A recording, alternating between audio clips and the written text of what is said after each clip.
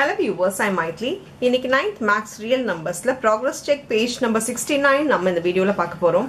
Question பாருங்க. Identify a rationalizing factor for which each one of the following search and verify the same in each case னு கொடுத்திருக்காங்க.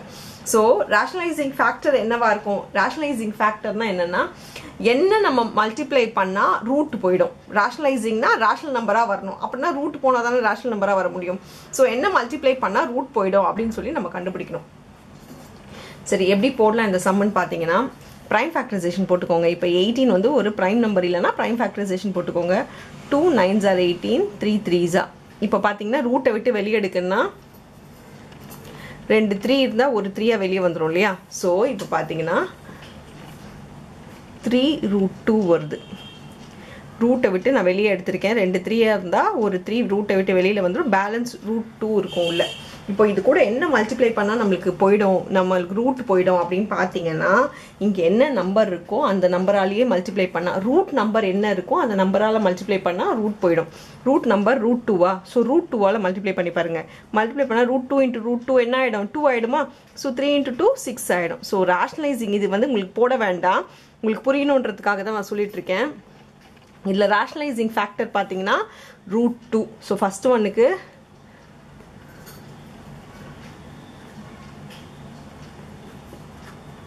rationalizing factor வந்து root 2. இப்போ second one அதே மாதிரி root உள்ள இருக்கிற நம்பர் மட்டும் நம்ம prime factorization போடலாம். 12.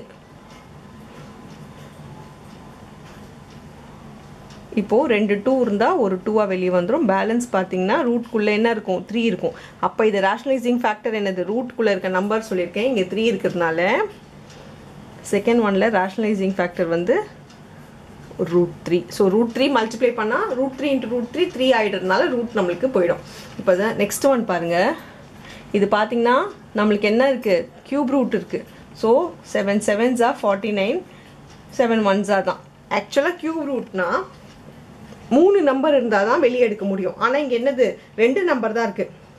சோ ரூட்டை விட்டு வெளியில வரணும்னா இன்னும் ஒரு root 7 ஆல நம்ம மல்டிப்ளை பண்ணனும்னா ரூட்டை விட்டு வெளியே வந்துரும். ஆனா root 7 நீங்க எழுத கூடாது. கியூப் ரூட் 7 தான் எழுதணும்.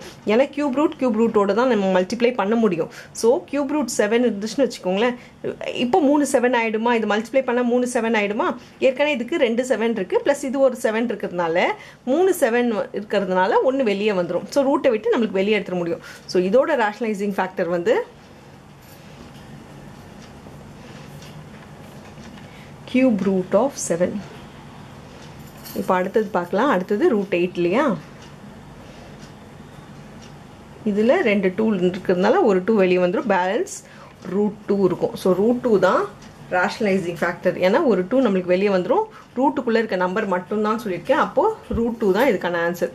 இப்போ பாருங்க fourth ஒன்னுக்கு rationalizing factor வந்து root 2. சோ இதுதான் final answers for the some. அவ்வளவுதான் அந்த சம். Thank you.